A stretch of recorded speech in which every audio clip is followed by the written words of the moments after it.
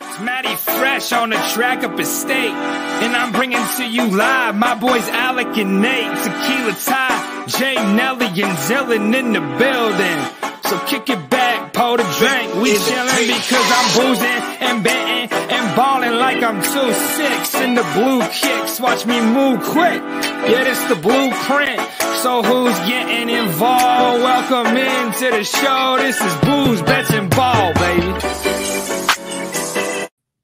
Welcome back to Booze, Bets, and Ball, which should be our most anticipated episode of the season. Most anticipated episode of the season to date, because we got the Penn State Michigan game this Saturday, and we don't have a game to recap because Penn State was on bye. So all of our attention is on this one, and it's a big one to put the attention on, to say the least. The biggest one so far by far, right? So yeah, it's gonna be exciting. Noon kick, 11 a.m. Central. So I don't know, it'll come fast. It'll come and go quickly this weekend. Yeah, another big noon game for Michigan. I think they've had like all of their Big Ten games have been on big noon so far this year, I'm pretty sure. I think it's 3 or 4 in a row now. Yeah, so that I'm sure they're sick of it. Penn State not played at noon the past 2 weeks. No, they played at noon against Central Michigan, didn't they? Yeah, but not Northwestern. So, and then the bye week. So Penn State getting ready for the noon again, but it'll be Michigan's in the Central time zone, right? So that'll be 11. No, Eastern. It's still in the East. Okay, I wasn't sure. Yeah. So and it's in the East, and it's like the furthest in the East you can get. So in the summertime, it stays light till like 11 o'clock at night. It's pretty cool. Gotcha. Interesting. Okay, there you go. We learn some geography every day, I guess. So we got a lot to get into in this one. 10 versus 5, both undefeated. Michigan 6-0, coming off a 31-10 win over Indiana. As I mentioned, Penn State did not play last week. Michigan coming off the Big Ten championship, the playoff appearance. There was a lot of hype around them. I said I thought the offense was way ahead of their defense this year, just because they brought a lot back offensively. They did not bring a lot back defensively. So far, the defense has looked maybe as good as last year at times, but they haven't, that whole strength of schedule thing we'll get into. We're not going to look at it in terms of what they should be ranked or anything, but in terms of maybe their defensive numbers could be a little misleading. Does, who they've played play into that at all? To an extent, right? So they are third in the Big Ten right now in like total defense, allowing 3.8 yards per carry, 3.9 yards per play, which is really good. That's second in the Big Ten behind Illinois, I guess Iowa too. So they're third. Like their defense is good, but I don't know. We're going to talk about the game, I guess, in more detail. But I was thinking about it today. Like, what do they do better this year than they did last year? And Penn State had them beat last year until one terrible play, right? Like, we got crushed. Penn State got crushed on the pass rush last year with Aiden Hutchinson and the other guy, I forget. Jabba. Thank you. Yep. Penn State should hold their own. They're a hell of a lot better this year. The running backs are better this year, and like you said, Michigan should be a little worse, I think, defensively.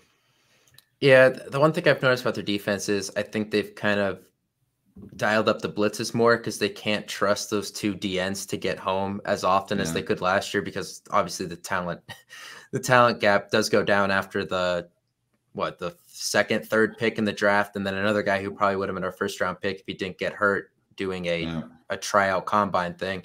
So I mean, they're replacing 2 pretty much first round pick defensive ends, which isn't easy. So I noticed they're bringing a lot more linebackers and stuff this year. And last week against Indiana, they had 7 sacks.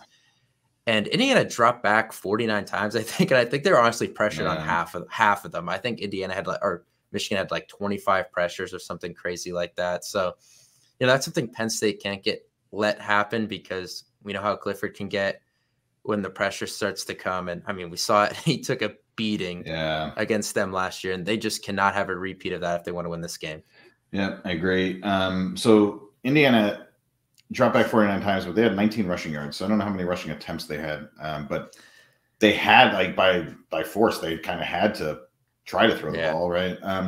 And And Maryland, so the one kind of really decent defense that Michigan would have played, ran for 128 and passed for 269, 5.44 yards per play, which is somehow Iowa averaged over 5 yards a play too, but only generated 281 yards of offense. So, and Iowa kind of, they, if Spencer Petras was, I don't know, like Christian Veilleux, they win that game, I think. So, like, I get they haven't played anybody, but Penn State really hasn't played anybody either. So that only goes so far. But I do think that the matchup is good. I think that this should be better than last year, and I think Penn State's going to win. So. Okay, so we got that out of the way early. Yeah. All right. I don't have I didn't say a score. Okay, that's fair. Watching those 3 Big Ten games that Michigan's played already, they've played, I would guess, say middle of the pack Big Ten teams, to put it mildly, I guess. They didn't play Penn State, Ohio State, or Minnesota, but they also, they didn't play Rutgers and Northwestern. So they played more middle of the pack teams. And one thing I kind of took away from watching those games and then, checking the box scores, watching the highlights after, because it's hard to watch these games if Penn State's on or you're at the Penn State game. But going back and looking is, they've kind of gotten off to slow starts, and then their talent has kind of taken over in the second half. Like Maryland game was 17-13 at half. Iowa was 13-0 at half, which, isn't a bad score. And then Indiana was 10-10. So a lot of the damage they've done of these teams, and I mean, we're only going to look at these 3 games, what they did in those first 3 games against practically, high school teams we're not going to look at. But it does look like they've kind of gotten off to slow starts, and then Corum kind of takes over in the second half when the defense gets tired. Yep, and that is absolutely what happened last week. I mean, Indiana had to feel good going into the half 10-10, right? And blocked a field goal, but then had a field goal block too. Yeah. They could have been leading that game, and in the second half, it was like as the guys on podcast ain't played no, but or no, the other one. It was a crock potting in the second half, right? Right. I mean, it's just like a slow burn, and Corum kind of killed them and wore them down. So, but let me see, in my ratings, let me see where Maryland is, just to compare. So Penn State's the 31st best defense right now, or offense right now that I have. Maryland is slightly better. So I have them at 24th. So like, I don't know, like those are comparable teams, and Maryland's defense is bad though. So again, like I think that Corum will not run the ball as well as he did last week against Indiana. Indiana's about the worst defense in the Big Ten, give or take. And so again, I think the matchup is good, and I think Penn State, man, like we'll talk about the quarterbacks later, but Sean Clifford, for as much as people want to rag on him, like always shows up in the big games and does not make huge mistakes in big games. And I think that's very important this week. Yeah, I was going to bring that up when you brought up the Maryland game. Maryland made mistakes that more or less, like they fumbled the opening kickoff, and Michigan scored 1 or 2 plays later. So, that's a big thing that you can't have happen. And then I think they threw Leah threw another interception when they were driving. They were on like the Michigan 45 or something, and it was first down, I think, and he threw a pick. So, that's the thing Penn State has to do here. You can't have those kind of mistakes. And so far, Penn State hasn't. They've turned the ball over 6 times this year, which sounds like a lot. But when you look at the fact that 5 of them came in that Hurricane Ian game against Northwestern, you kind of take it with a grain of salt a little more. Don't think they're a turnover prone team as much, especially because, that happening, I think the week before the bye week where the running backs fumble 4 times, it was made an emphasis then when you had 2 weeks of practice to make sure it doesn't happen again. So for the timing of them to have that quote unquote clunker game, it was a good time to happen then, because now they got some extra time to work on ball security, playing with wet balls and that kind of stuff. So I think that'll help them too, because they cannot do what Maryland did. Nope, no, they can't, and they won't. Right? That seems to be a huge outlier. And like you said, I mean, up until for the first 4 games of the year, they had, I believe, 0 fumbles. I know, obviously, 0 fumbles lost, but I think 0 fumbles or 1 fumble. Kevon Lee fumbled once before that. Yeah, and if you count the Clifford getting rocked by the Auburn dude. Yeah. Yes. Thank you too. but ball security and against Northwestern was obviously a different situation. So yeah, I don't know. This is a stupid game to play, but like Michigan could have, could be 4-2 right now if things broke a little differently against Maryland and Iowa. So like they're not unbeatable. I know the Michigan fans want to believe that Penn State is like so inferior to them, and being on Twitter just makes me mad.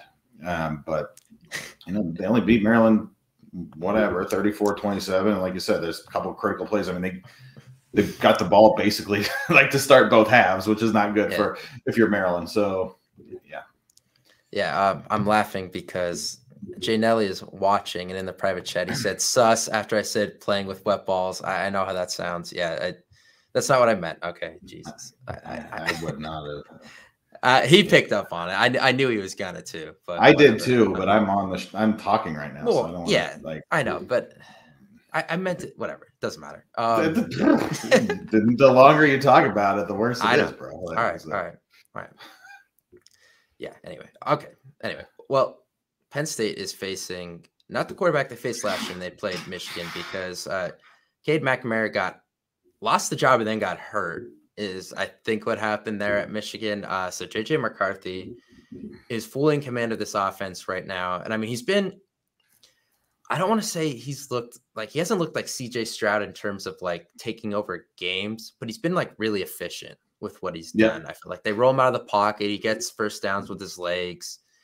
He, the completion percentage is high. It's not like he's whizzing the ball 50 yards downfield every play, but he's doing what he needs to. And especially with how good the run game is, he doesn't have to be over the top. And, I'm interested to see how Penn State defends this, because we know how Penn State secondary is, but it looks like there's a weak spot in this secondary, and it's those slants 5 to 8 yards in the middle of the field that has been kind of giving them trouble so far this year. You know what? That comment was discussed on Twitter, and the hardcore Penn State podcast guy said it's only been a couple of times. Like he pointed out 2 exact situations where that happened, one against Purdue, and then I forget what the second one was, but and it seemed like either it was a really young guy playing or a gross miscommunication. So I don't know, maybe that's a little bit overblown. But like you're saying, McCarthy's been super efficient. So throws 0 to 9 yards past the line of scrimmage, 90% completion. So he is 57 out of 63, 10 to 19 yards, 75%, 18 out of 24. So it really drops down. His percent of targets longer and longer obviously drop down.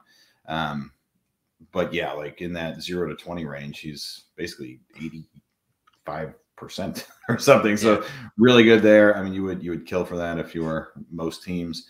And then he's averaging about 10 yards an attempt that way too, which is also pretty fantastic. So we'll see. I don't know. Who are their weapons now? They have David Bell, right? But they don't. He's kind of Ronnie Bell. Thank you. Ronnie Bell. Yeah. It's been a long day. I apologize. Ronnie Bell, who has some revenge on his mind against Penn State, right? From the they have Johnson and Roman Wilson. I think those 3 start. So I don't know. They're not the same guys that they've had in years past either. So Joey Porter Jr. goes on Ronnie Bell, and as long as he's not in the slot. But the corners are going to cover. They're going to cover well.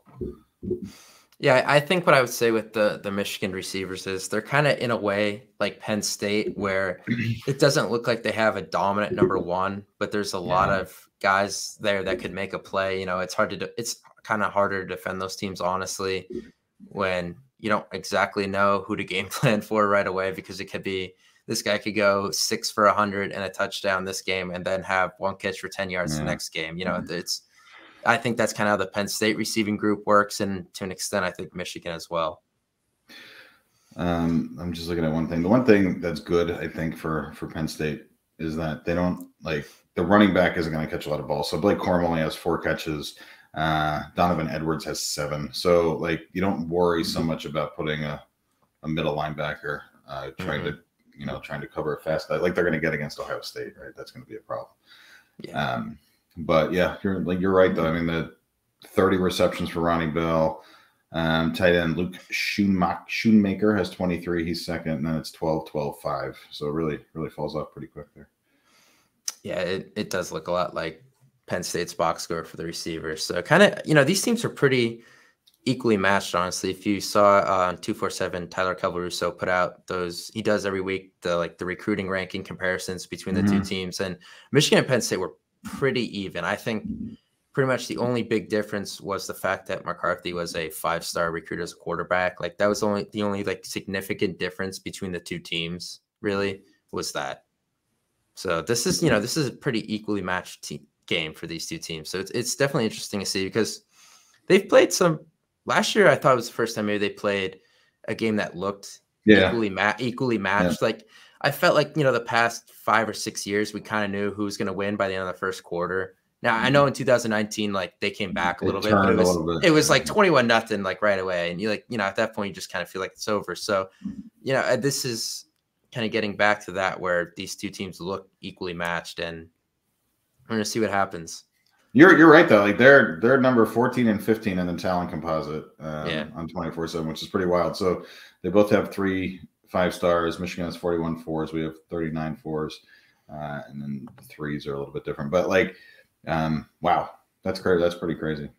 Yeah, they are pretty close teams. So I wanted to bring up what you got to show us this week, and we'll talk about that for a little bit. All right, so this goes into the preview that I do on Twitter, and this got so much like Michigan hasn't played anybody hate, but I disagree with that. Like I'll show on the next couple of pages here why that's wrong. But basically, or that's right, but it's lacking context. So Michigan is a little bit better in pretty much everything, right? So points per possession allowed though on defense. So the kind of second one from the right, like here, Penn State is giving up a couple more points per 10 possessions, but that's pretty close. Penn State's giving up a few more yards per drive, but again, like we talked about in weeks previous, like when you have a punter like Barney Moore, and you are a turnover machine, you don't really bother with that too much. And then on the offensive side of the ball, Penn State is not as effective as Michigan has been. But again, like you can probably chalk up the game last week against Northwestern 2 weeks ago to the rain. Michigan has played some inferior talent on defense. So I don't know. It looks pretty. It looks closer than what this might show. Go 2 more down. Oh, sorry, missed that. I thought I put that one. Go back up one. Oh, all right. Yeah, right here. So, all right. So here's the opponent comparison. So on the left are the offensive efficiencies for Michigan's opponents, Penn State's opponents, and then everybody else. And then on the right are the defensive efficiencies. Here, lower is better for everybody else, Michigan and Penn State. And what you see in both of these, like Maryland is the best offense that either team has played, and it's not close. And then Purdue and that blue triangle on Penn State is Ohio. Actually, I did not waste my time to download the Ohio logo because I'll never use it. So Penn State's played slightly better offenses, with the exception of Michigan. And Penn State, like we talked about, is slightly worse offense than Maryland, but they're still far and away better than any other team that Michigan has played. And then on the right, an average defensive opponent is going to be a 29. Again, lower is better. So Penn State has played slightly worse defenses than Michigan has, but they're all basically there. And Iowa is the huge standout, being 4th or 5th in the nation, something like that. So Penn State hasn't played a really strong defense yet. Purdue's the best. Northwestern's pretty good. So and both the Purdue game on the road is actually becoming a better win over time. Yeah, a little bit, now that they beat Maryland in that wild game that the clock. That's okay. They won, right? I mean, they beat Maryland, they beat Minnesota. So I mean, right. And Syracuse looks like a good team too. So them losing to them really isn't that bad. Yeah, on like a wild last second, nonsense type thing. Yeah. Go one more here, please. Let's see. Next, or go down to the quarterback thing. We'll skip this. People can look at this later. Right here. So just to compare, the one thing I think here in JJ McCarthy, I flipped him so it looks that way. He's not wearing it backwards. Number 9. Clifford starting 38 games, having the experience and being in some hostile environments like Iowa in 2019, like Ohio State last year, like Auburn this year, like Purdue this year, the whiteout game, Minnesota 2019. with the exception of Minnesota, he has not done a bad job. And even that we talked about a couple of weeks ago or last week, 3 interceptions and a couple of them weren't his fault. Right. So while statistically McCarthy looks considerably better across the board, I think that needs to be taken with a grain of salt because he's only started 4 games against those teams that we mentioned before. And Clifford is well seasoned. I think he's going to do a good job this week. I don't think he might throw 1 pick, but I bet he throws at least 1 more touchdown or 2. Let's say 2 more touchdowns than he throws interceptions. So if he throws 1 interception, he throws 3 touchdowns. If he throws 0, he throws 2 touchdowns, and he will not fumble at all. And he will not be sacked more than twice. So. That feels like the big one, just keeping him upright. He's played Michigan 3 times, and he's never turned the ball over against them. I did not know that. As far as I could have found, that's what I found. So, and if you go back and watch the Auburn game again, like pre-snap, he's directing. Right. He's giving everybody their assignments. He's fully engaged. He's doing all the things. And I think he tends to do that, I think, in the bigger games. And maybe he gets a little bit lax, like against Central Michigan and stuff. So you see dialed in Clifford. I don't care what people say. He's the guy you want right now because even if it's 12 o'clock in a all yellow stadium, it's still going to be 100 and whatever thousand people, 110,000 people. So you don't want to start your freshman 5-star there. Sorry. Yeah, no, this is not the week to do that. I know if Penn State loses this game, that is all that will be talked about for a week leading up to Minnesota, but we will hopefully not have to talk about that. And if we do, save it for next week. So, we're not even going to get into that this week. But I saw some people on Twitter, like they should have a package for Aller. And I was like, what do you mean? And I'm like, he doesn't run. I'm like, that's kind of what you do. Like Auburn was doing. You're gonna throw bombs with that. You're just gonna bring him in to throw it 70. Yeah, and I'm like, that's the most obvious thing on the planet. If you're bringing him in to throw the ball 40, 50 yards downfield, like they're gonna know what's gonna happen. So that's not happening. I don't think. I don't know. Maybe they do a 2-quarter. They bring back that stupid line position and they do line him up at receiver and throw a bubble screen to him, and then he flings it 50 yards downfield. I don't know, maybe, but you do that with Tyler Warren. Let Tyler Warren throw the ball. Yeah, that's another thing. I don't know if he's hurt or not because he did not play. Yeah, they didn't say if he was out there today either. No, Keandre Lambert-Smith back, which is good. Yeah, I don't know. Look, Drew Aller is probably going to be top 2 or 3 quarterback ever at Penn State when it's all said and done, if he stays, right? But just you got to win the damn game this week, and that's not how you do it. And bringing him in just to chuck it deep is also not how you do it. Yeah, no, I really don't expect that to happen. But on having Lambert-Smith back, like we talked about with the Michigan pass rush, Lambert-Smith is the guy they like to throw those bubble screens to and stuff when they get the ball out quick. So just having him back to be able to do that, to kind of take some of the pressure off, is huge if he's back. In Indiana in the first half was crushing Michigan with kind of bubble wide receiver screens. I mean, they would just line up on one side line them up on the left and throw it to the screen, get 8 yards, then switch it to the right. Yeah. Interesting comments. You're distracted. Interesting comments. Yeah. We're being distracted by what the two of them are chirping a lot right now. But yeah, so this game I do feel comes down to pretty much Penn State being able to stop Corum. I've gone back and forth on Corum. He's not like a Christian McCaffrey where he catches 100 balls and he returns kicks, and he's not like a Saquon where he's hurdling guys and stuff. He's just kind of like a steady back that uses the fact that his offensive line is pretty damn good to his advantage. He has great vision is pretty much what I'm getting to. He is above average in vision. He's probably above average in speed, but outside of that, he's 5'8", I think. Yep. So he's not the most physical back they're going to face. That was probably Bigsby, but they have a chance then to shut him down if they can clog up the line and, reduce the size of the holes he gets to run through, because he doesn't take me as much of a Saquon who's going to take an inside run and bounce it outside and go for 50 yards. I think that's true. I mean, last week he had a 50-yard not touchdown, but it was like down to the 1 or 2, where just like you said, he had a very narrow hole, but his vision is so good that he found it and busted through and just kind of smoked Indiana. But yeah, he's not. I don't know. This like words to haunt you on Saturday night. I know. Yeah. He's a really good back, right? But like you said, I think all those things that you mentioned, he's not Saquon. He's not Tank Bigsby. Like Tank Bigsby scared me to death because I thought he was going to just like wear them down. They didn't give him the ball enough to do that anyway. So, yeah. Sid, we've been on the call for 25 minutes, and I have like my confidence has gone from a 6 to a 9. Really? Okay. Yeah. Because mine's been at like a steady 5.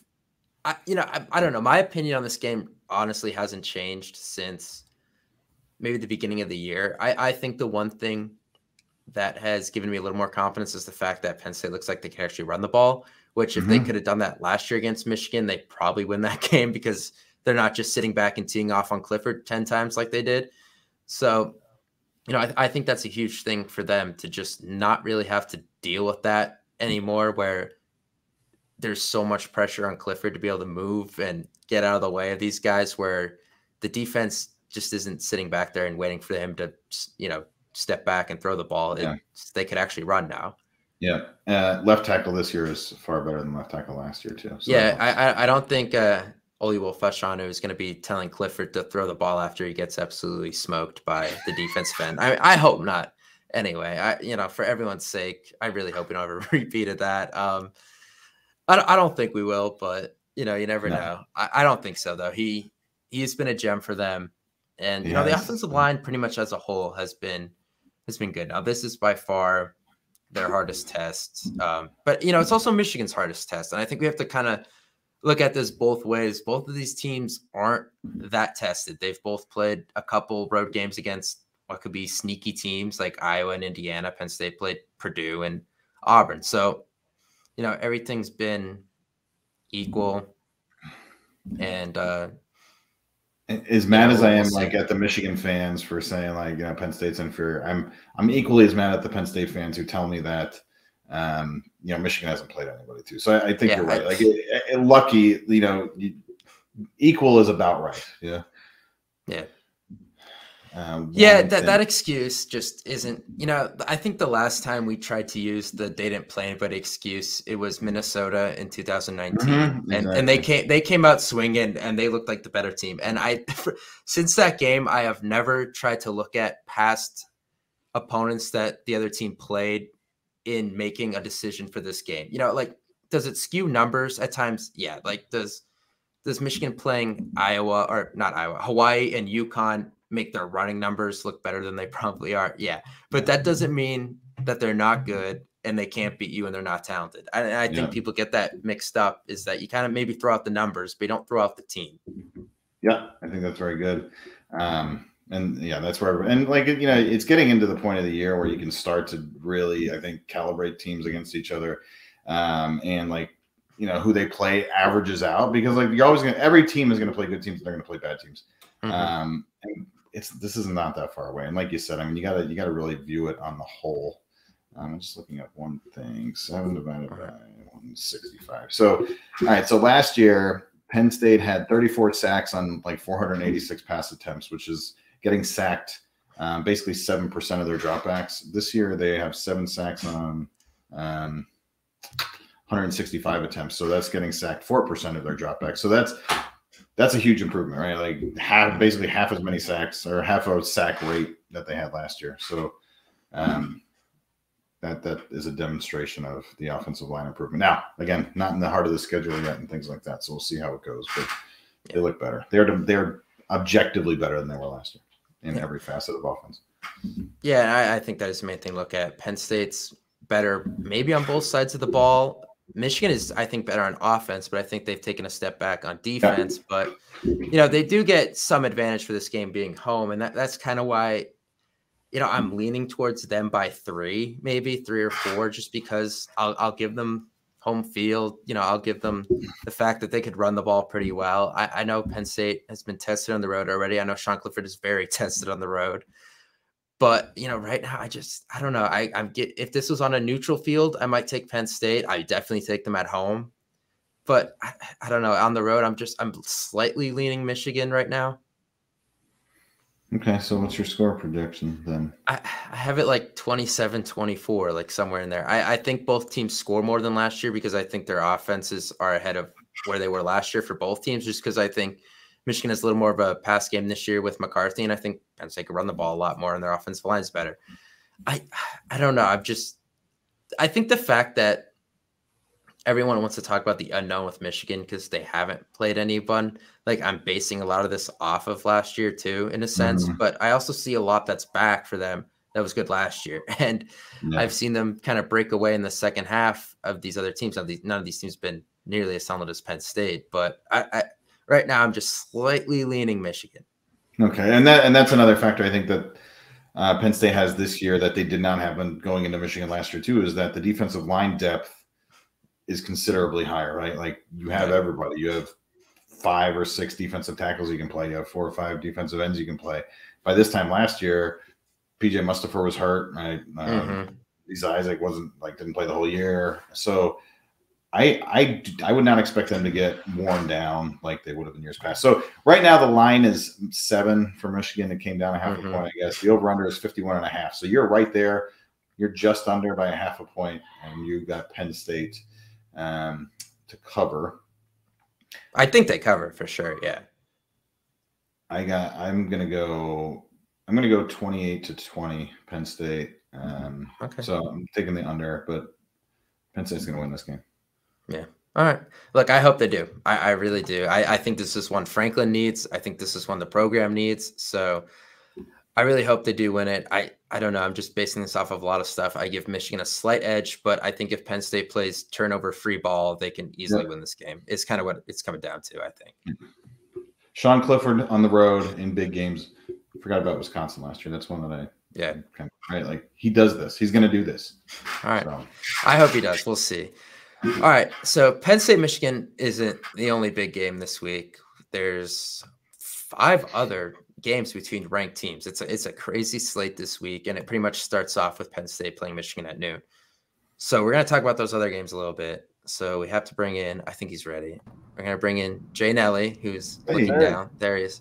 There he is. No, you're good. All right. So we're gonna discuss. Hang on. If I can get these other games in here. There we go. All right. So we got your games for this week. Yes, sir. All right. So biggest game of the week, easily Bama, Tennessee, I think. Even better than Penn State, Michigan. I personally think this game will come down to the wire. But if Bryce Young doesn't go, I think Tennessee will easily cover and win. If he goes, it'll be closer. But with the atmosphere at home and how Tennessee's playing, Hendon Hooker is playing as a Heisman candidate right now. So it's hard to stop him. But with Cedric Tillman being out now, that I saw on Twitter, he's not going to be back. He's going to be back for Kentucky. That will hurt him, and that might change. I don't know if they're cover. I mean, so if Bryce Young and Cedric Tillman are out, what do you got? You got Tennessee still. Easy. Tennessee wins if Bryce Young and Cedric Tillman are both out. Yeah, Bryce Young is back. I think he might have another game-winning drive that he had before the season against. Who was that against again? Auburn. Texas? No, I think it was Texas, right? Oh, this year, yeah, Texas, yeah. Yeah, Texas. Yeah, I think he'll have another one of those games. Because Bama really hasn't been that dominant. Their wide receivers don't seem like they're that how they're used to be. Last week, if A&M can call a 4th and goal play with 1 second left that gets into the end zone, they might have a chance to beat Alabama last week. Yeah, I mean, Evan Stewart was cooking their defensive backs, and Tennessee's got better players than A&M. So Hendon Hooker is I don't know. He's an NFL quarterback, and I forget the A&M kid's name, but he is not. No. But the Alabama pass rush, you got no line on there. The Alabama pass rush last week was absolutely relentless. That poor A&M quarterback. Yeah, I think they had 14 QB pressures last week against A&M, which is pretty insane. And Will Anderson, It's just crazy, impossible to block him. So that'll be tough. But honestly, one of my favorite games is Oklahoma State versus TCU because TCU went into Kansas. I had Kansas last Mhm. week. Went into Kansas. I didn't think they were that good, to be honest, and they just demolished them through the air. They could not stop Quentin Johnson. He had 206 yards and a touchdown. And TCU's quarterback, I forget his name off the top of my head, but he's been playing lights out. I think it's Max Dugan, I Yep. think. Yeah, Dugan. Yeah. Yeah, he's playing lights out. And then Oklahoma State barely came away with a win against the Raiders at Texas Tech, and they aren't that good of a team. I mean, they always put up a fight, but I think TCU at TCU at home, I think they're gonna show the world what they're about this year, and win and be ranked high top 10. If TCU wins that game, the Big 12 is just going to eat itself because there's no way TCU goes 12-0 or 13-0, right? So Oklahoma State is the only team that's got kind of the pedigree and the history to be able to maybe run the table, and I doubt that they can. So this really probably starts to set up the Big 12 being eliminated from the playoff. Yeah, I mean, TCU and Kansas at top right now? That's crazy to think about. And Oklahoma State. And Oklahoma State. But Texas and Oklahoma Texas would have been up there, of course, if Quinn didn't get hurt. Yeah. But you can't really do anything about that. It happens with football, as we saw last year with Penn State. So. Yeah, when your superstar quarterback goes out, everything goes. So it does. Not superstar, but you know what I mean. I know. But he's just being. And then NC State versus Syracuse. NC State coming off a tough loss to Clemson where their quarterback got hurt. So, I mean, that's tough to see. Their backup quarterback was terrible, absolutely horrendous. They had nothing going, and Clemson just took over the game, and they won. And I love Syracuse just for one reason, because of Sean Tucker. Yeah, he's good. After every game, he tweets out how he's outperformed. It's so funny. I love this. It seems like a parody account when he does that. It's no one is this humble. Yeah. It's I went for 320, 2 touchdowns. Good game. Could have done better. We didn't come out on top, but we're going to get them next week. I'm just dude, what? You can't do any more. You're the running back. That is true. But I'm picking them to win, I think.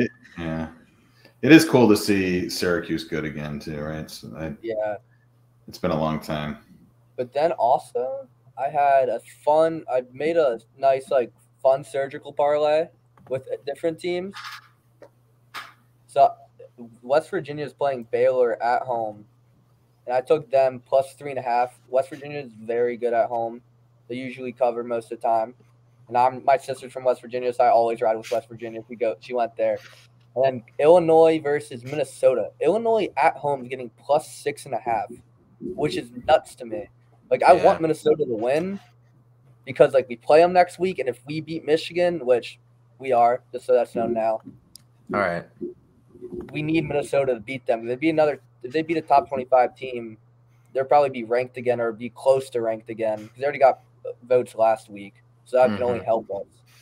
So they're going to get beat to hell, though. That they are going to be absolutely bruised and battered when they come to Penn State next week because the Illinois defense is tough. I know, it's crazy. I can't believe Illinois is like that this year. Yeah, they're a physical team, but I think Penn State will be a little bruised too from a battle with Michigan. But yeah, sure. But you'd like yeah. I think the thing with Minnesota is they didn't have Ibrahim, I guess is how it's pronounced, last week. I wouldn't even have dropped them out of the top 25 just because of the fact that he is their entire team. And they lost by 10 to a Purdue team. That's not even that bad. So to me, that was, I still consider them a top 25 team for sure.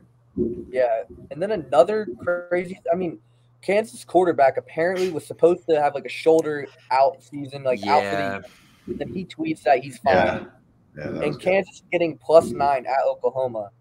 In Oklahoma, it's Oklahoma, but they're not playing good. And Kansas has shown that they can put up a fight and they can put up points. And the backup quarterback came in, threw 3 dots to keep the game, keep it in reach to come back. He was playing out lights out. He had a terrible interception though that basically cost him the game. But other than that, he was playing really well. So I think +9 to Kansas. Then, of course, TCU money line, like I said before. Okay. And then, but something, I mean, I don't know, Vegas with this USC and Utah game. Utah is favored, and I just don't know why. I mean, I guess it's at Utah. Like, yeah, home field advantage, but they got steamrolled by UCLA. Like, they were just dominating. UCLA, I've never seen UCLA like that in a while, and they were dominating them on the O-line and D-line. So that was – I mean, I think USC goes in there. Caleb Williams, Jordan Addison, Mario Williams, Travis Dye. Their defense has shown that they can win games with their offense not playing the best. I think they go in and steamroll them personally and cover. Yeah, I can see that. They're 3.5, so it's not covered. But, I mean, take the points for sure. Okay. Then UNC -7 versus Duke. I love Drake May. He's a Heisman candidate too. He's going off. And Duke, I don't really like Duke, so I want UNC. Yeah, they suck. All right, that's good. All right, so we got all that in, which is good. That's good job, Nelly. Yeah, we'll look back at these next week. So you have Penn State winning though, right? Yeah, I mean Penn State. I mean I had Penn State before this year. I said 12-0, 11-1, 12-0. I'm sticking with that prediction. Okay. And I think, I mean, yeah, Michigan, like everybody said, they played bad teams, of course, but the difference was they played bad teams. They dominated those games. Like it wasn't like we played Central Michigan, we put 133-14 or whatever. Yeah. Like that's not a good game. That's not impressive at all. They beat Hawaii like 60-0. It's a different story. Like they're actually putting up points. So like, I can't really take that against them when we're not playing like we beat Ohio like 40-7. Like that's like whatever. Yeah. So I'm not putting that against them, but I mean Clifford. I trust Clifford for the oddest reason. I know he's gonna go in there. Mitchell Tinsley, Lambert's back, Singleton. Their D line's not as dominant. We actually have an O line for once. Hopefully, knock on wood, this year. So I mean, I think we'll go in there and win 34-27 touchdown, I think we'll have a couple takeaways because J.J. McCarthy hasn't faced a defense like ours. Our secondary's nuts. I think they're from away. Yeah, that is a good point that I think we failed to bring up earlier. This is J.J. McCarthy's biggest start by far in his career. Yeah. This is not Sean Clifford's biggest start in his career. At least you would think so. He's played in a lot of other big games. At least he's played in other big games, so it just seems like another day at the office for him. So I am interested to see how McCarthy responds starting in his first real big game. Yep. I mean, he's been pretty good. I'm not gonna lie, he's been pretty good. But I mean, it's been relying off of Blake Corum though. That's what I want to see. If we can stop Blake Corum, what's he gonna do? Because they gotta pass the ball. They're gonna have to rely on JJ, and then our secondary can feed off of that. So, I mean, if we can stop that, if we can be dominant in the trenches, we can win that game. Go in there and come out with a W. Yep. Yeah, I agree. All right. You might have swayed me back the other way, Nelly. It's going to happen. It's going to happen. All right. All right. Well, we got to move on because we have our other guests to get to. But, appreciate you coming on, giving us the insights. I'll run the parlay with you this week. I will go back because I'll be honest, I'm not listening to everything with the Phillies game on in the background, but I will go back, listen to everything, and every single bet that you took, I will put into a parlay this weekend, and I will run it with you. I'll run it with you this weekend. All right. Make sure you see if all the players who are out are in or out. Yeah, I'm gonna wait till Saturday at 11:30. But yeah, probably smart. Yeah. Yeah. All right. Always good talking to you, Nelly. Peace out. See ya. Oh, what a guy. Great to have him. Good. All right. Yeah. So we have our last thing to get to, as this is getting long, but I figured it would. We have our drink of the week with Tyler. Hey, Tyler. What's up, Tyler? How you guys doing? Good. Doing good. Well, your audio is always so good. I think it's just the comparison of Nelly's is fair enough. Nelly's kind of it, so poor kid. Aw. All right. So let's talk about what we got this week for us. All right. So I wanted to go with a little gritty drink, trying to get the juice flowing, and it's gonna be a nice blue collar game, ground and pound up there in Ann Arbor. So no better way to do that than a whiskey sour. But since I'm tequila Thai, I go with the tequila sour. And so it's kind of a straightforward drink. You got the tequila, 2 ounces tequila, 2 ounces sour mix, which you can either get from store or if you want to find a homemade recipe, go for it. I don't have the effort for that, so I put one in the bottom right there. It's right there in the bottom. Yeah. There's one down there. I'm just saying I won't be doing that. Okay. I'll do store bought. And you throw in an ounce of the blue Curacao just for this little Penn State flavor. And typically, because it's like the whole sour and everything and comes out as a yellowish color, I would go with a lemon for the garnish. But, can't do a nice little blue and yellow drink playing Michigan. So go with the lime. Still tastes the same. Give you the nice little mix. But we'll grow some hair in your chest for this weekend because it's going to be a rough one, boys. We're going to go up there. We're going to kick some ass. But black eyes are going to happen. All right. Those are not tequila sours, by the way. Those are blue cocktails with lime is what I searched for that. So exactly what it's going to look like when I'm drinking them on Saturday morning. I think those glasses will be a lot emptier on Saturday morning when you're drinking them. True. Whoa. I think it's a great way to wake up. Just go with the whole ground and pound game that's going to be happening in Ann Arbor. So grown man's drink. All right. I like it. Good. Yeah, good. Yeah, I don't know. That's good. It looks good. I don't know. Good. I mean, I don't know. Good theme for the week. What's your score prediction, Tyler? My score prediction? Oof. I'm going to go 31-23, Penn State. Oof, that's big time. Good for you. Yeah. Okay. That's the same difference as I have. You just have each scoring one more field goal. Yeah. I mean, look, if we go into the big house and score a 31, there's going to be a lot of optimism around this team going forward. And, no one wants to win more than me because that whiteout weekend after would just be insane. So, I'm really hoping for it. It'd be great. Tyler and I are going to try to do some videos for the whiteout weekend if everything goes well. So we'll see. But some nice little vlogging live stream. Yeah, if we can. Yeah, we're going to try. But all right. Let me get where was the Maryland game was at Michigan. Like Michigan, have they played an away game yet? No. No. Michigan played at Indiana and at Iowa. Oh, okay. Yeah. I don't think they played at Iowa, did they? No, I think they did. It was like in the middle of the day. It's like 5 straight home games. Was that home? For some reason, I feel like that game was. Indiana was away. Okay, Iowa was away too. Tyler, yeah, it was away. Alex, right. Yeah. So, but like, I don't know, man. Maryland, I don't know. Every game's different. Every week's different. But Maryland didn't go in there and get killed at the big house. Yeah, like I kind of expect them to go in there and get killed at the big house, huh? No, I don't expect this game to be a blowout either way, honestly. I think it's Ohio State that hasn't played an away game yet. Silly me. But yeah, same thing. Okay. Sorry, keep going. So they're gonna win. All right. I like that. I think we match up really well. Yep, I agree.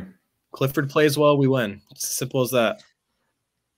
Yeah, I mean it is. Look, he's played well against Michigan too, kind of all these years, and in 2020 they ran the ball on Michigan actually with Kayvon Lee. They didn't really run the ball in 2019 that much. That was all like Clifford to Hamler like 5 times. Yeah. And last year obviously they couldn't run. So I'm interested to see how Michigan handles Penn State being able to run the ball again. So that's kind of the added element here for me. I would like to have KJ Hamler right now, though. Like, don't really have a game breaker like him either. Well, and this is what we've discussed last week too. The whole, is Penn State going to go down the field this week because they haven't been? Is Clifford going to run this week because he hasn't been? And those are the two things where if they do with some success, they easily could win this game. Yeah, and that was the thing against Northwestern too. He barely tried to run. I don't think he had more than 2 intentional carries the whole game. I think it was 2. Yeah, I think it was exactly 2. So I don't know. Maybe they're telling him not to do that in the big game, like in the kind of games they should win. Because in Auburn, the first play of the game, he scrambles and almost ends up dead. So yeah. But Nate said it well earlier, though. I mean, Clifford shows up for these type of games.